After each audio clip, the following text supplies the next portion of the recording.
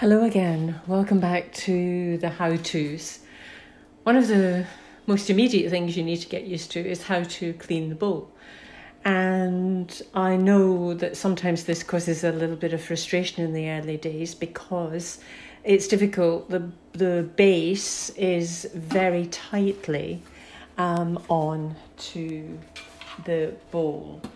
So what I want to do is I've covered it in a different video, but maybe you haven't seen that one. If you're right-handed, with your left hand, hold the top, not the blades, the top bit, so you can get a good firm grip there.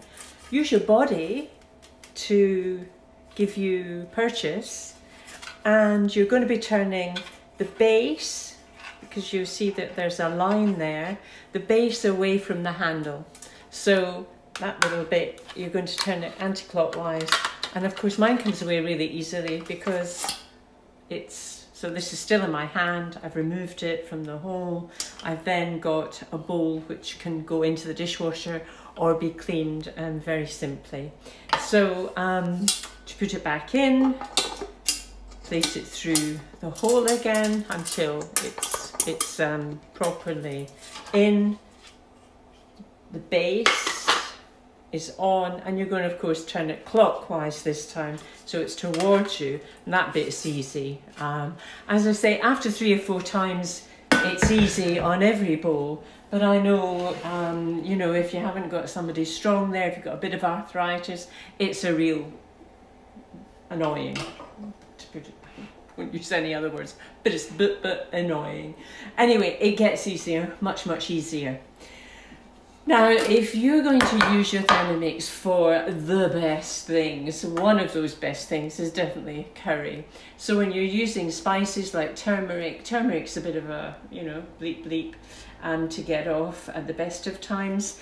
And while you'll find that it comes off the metal really quite easily, you know, you'll probably put it in the dishwasher on a hot wash, and then you're absolutely fine. The lids do get stained. So, you know, one of the ways to try and avoid the staining is to be aware that they get stained. So when the curry is cooking, to make sure that you haven't got a lot of spillage that is actually lying on there with the turmeric.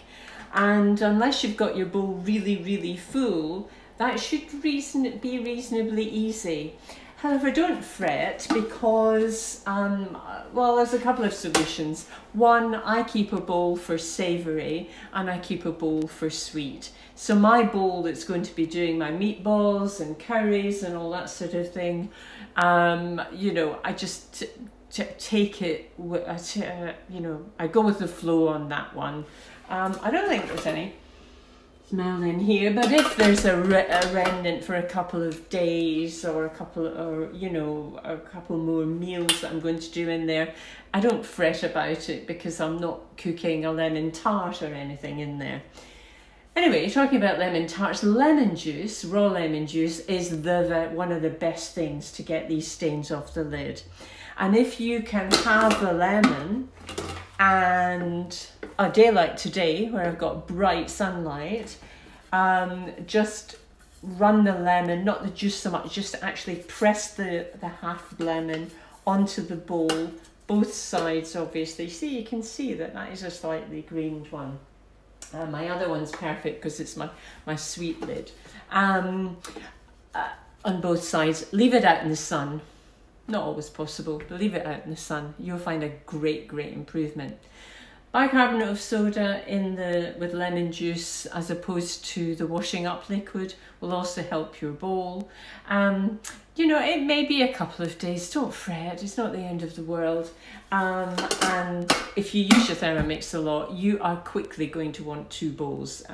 You know, I know that, I'm not just saying that. There's no benefit to me in you having 2 bowls other than, you know, I realise you're going to be using your Thermomix a lot more and you will love having 2 bowls. Other suggestions for cleaning, should you take it off every time? You don't have to. If I'm doing smoothies in the morning, I don't need to put it in the dishwasher. I don't need to take the base off. I've got a brush which cleans in and out of